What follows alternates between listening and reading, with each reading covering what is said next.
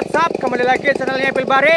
Nah, kali ini kita teman-teman mau bikin papan kayu ulin. Kayu ulin dibikin papan.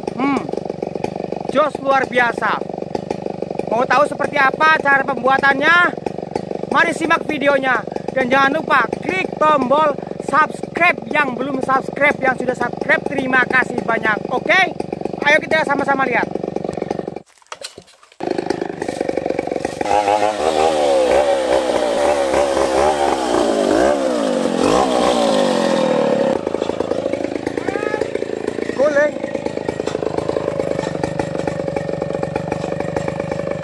Guling teman-teman.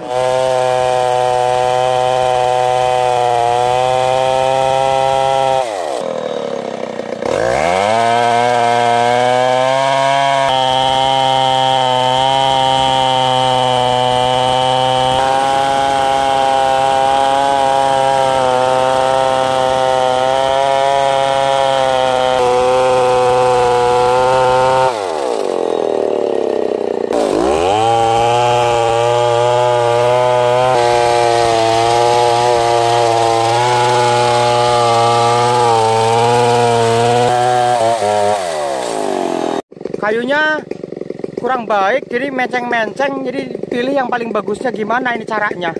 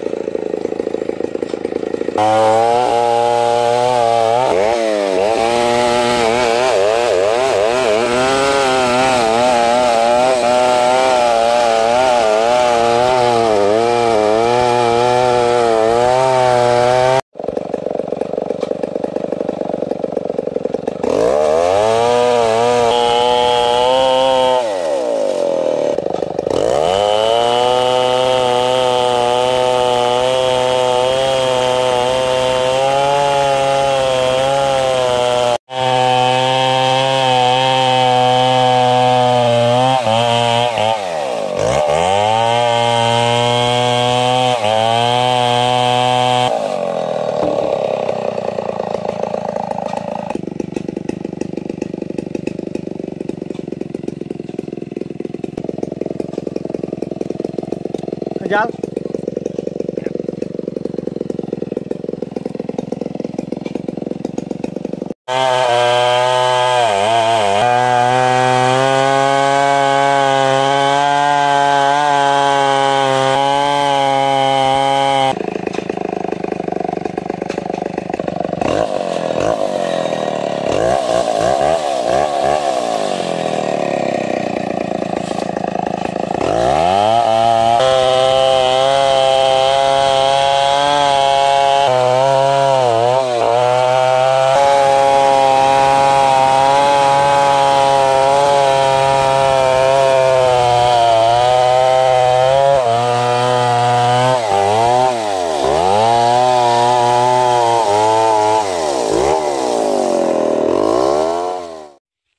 Ini teman-teman, balokan yang sudah mau diracik, sudah siap disipat lagi. Nah, ini lebarnya 15 cm, nanti tebalnya berapa kok?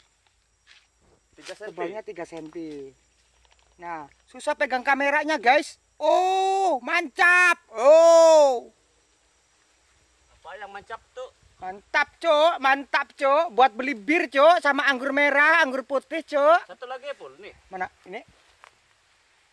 Bir, anggur merah, anggur putih. Ini nanti kita jual buat beli beras juga tuh. Masuk dikit punya kamu. Masuk dikit. Makanya kalian subscribe lah. Oh. Sini lagi. Dulu. Pegang kameranya susah nih. Gini nah. Yuk, mantap guys.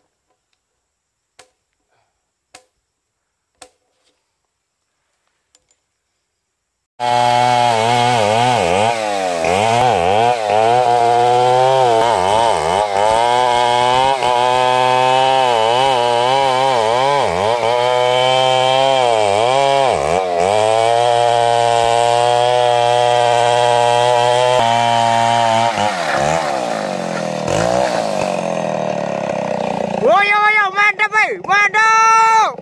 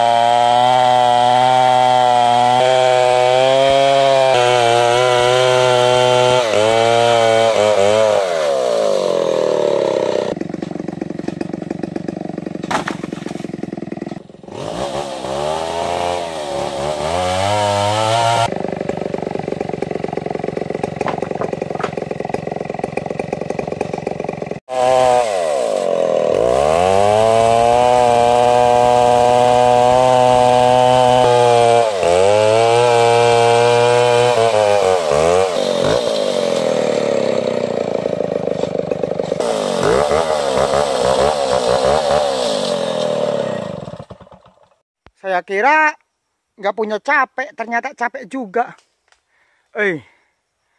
Ngoru-ngoru ini balokannya teman-teman. Jadi untuk pembuatan papan kita harus lebih hati-hati karena papan itu kan lebar. Jadi nggak seperti balokan 510 atau 57 kita pakai mal. Hasilnya seperti ini teman-teman. Ini kenapa ini nggak terlalu halus, kurang halus sedikit karena mungkin agak tumpul sedikit. Nah ininya sudah agak tumpul lah belum Mang? Mana gua tahu. Nggak tahu lah. Olehnya kena tanah terus. Kena tanah terus makanya kalau rantai sering kena tanah itu ya hasilnya ini seperti ini teman-teman. Kurang halus sedikit tapi nggak apa-apa juga. Yang penting laku. Di sini masih laku kan nanti digunakan pengen dihaluskannya lagi menggunakan ketam. Untuk tutorial yang halus untuk dorong ya, untuk senso yang kalian mungkin kalian itu pakai dorong ya. Kalau pengen halus nanti kita bikin tutorialnya bagaimana cara pembuatan papan yang halus dengan cara dorong. Tapi nggak tahu kapan ini videonya diuploadnya yang itu tutorial itu.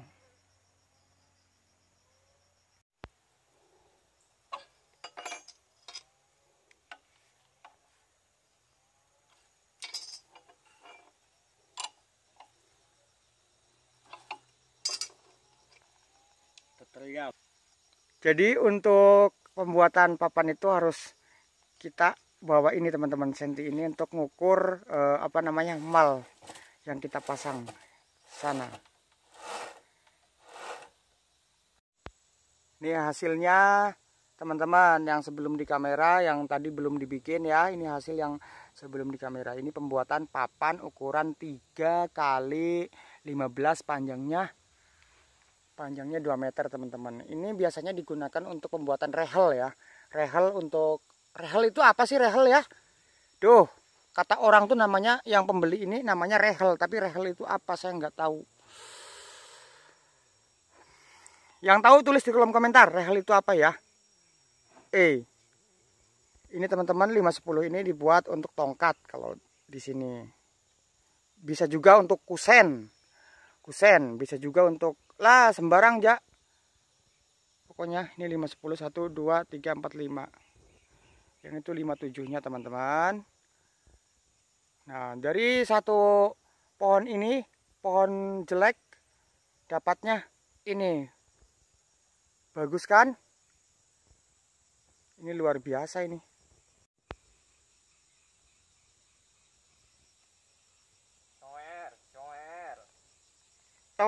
Toer, tuh di belakang masih ada orang yang bunyi di sana, nggak tahu siapa.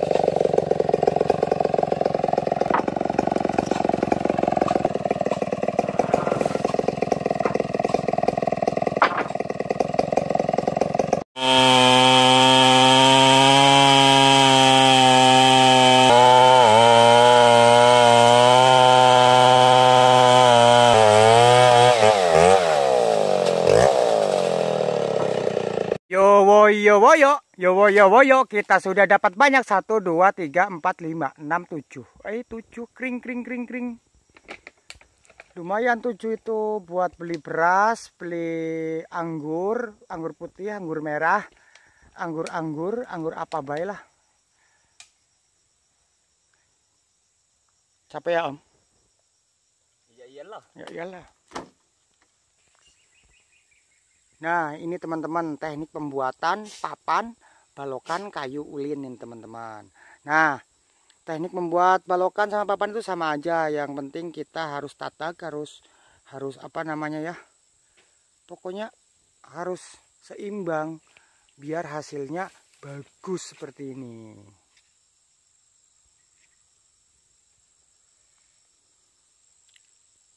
Mikir hello.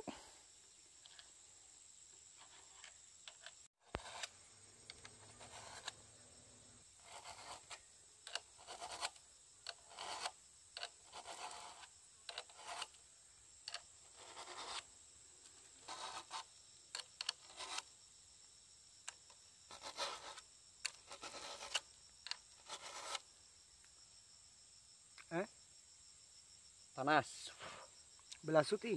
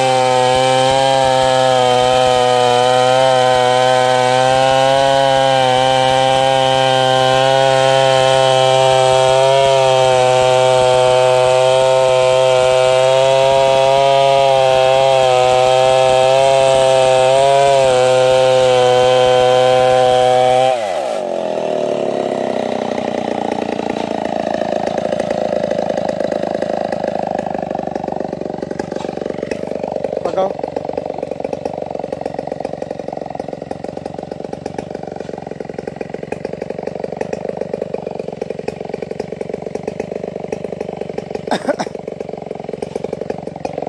batuk-batuk nah, tinggal dulu karena ada masalah ini, terjepit.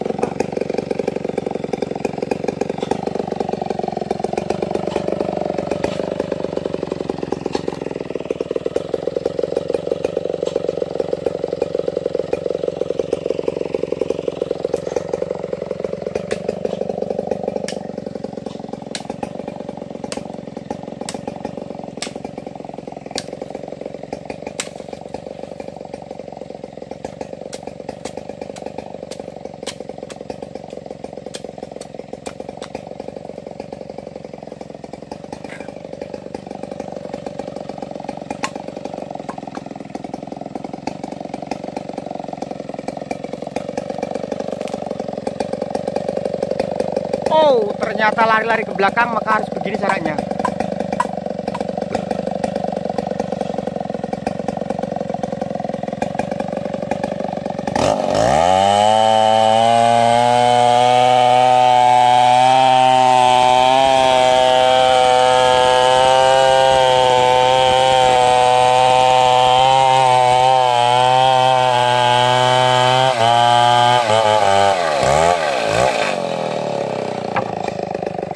Woi, mantap!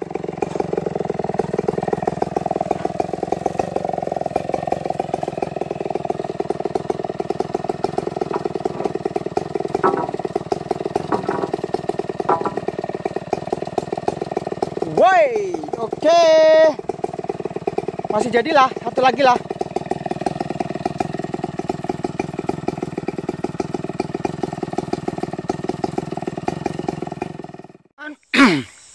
Ya udah teman-teman, waktu sudah menunjukkan jam 5 sore dan kali ini mungkin sudah waktunya kita pulang dulu, makan dulu. Nah, terus kita istirahat dulu. Untuk temanku yang di sana itu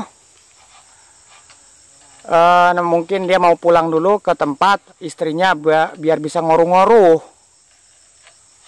Nah, yaudah. Jangan lupa tonton terus video selanjutnya, dan di video selanjutnya akan lebih heboh lagi. Akan ada penebangan kayu yang superhero, super luar biasa. Oke, terima kasih. Wassalamualaikum warahmatullahi wabarakatuh. Selamat tinggal.